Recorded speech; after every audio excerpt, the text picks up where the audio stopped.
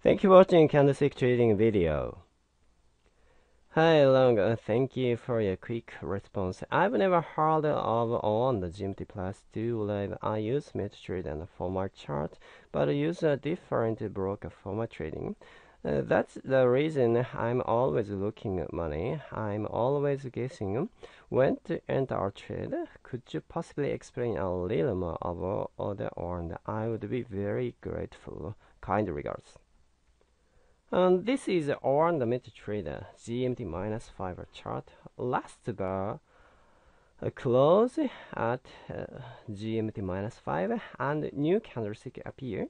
When last bar close under the old bar, then sell here.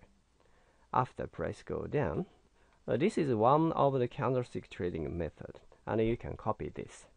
Thank you.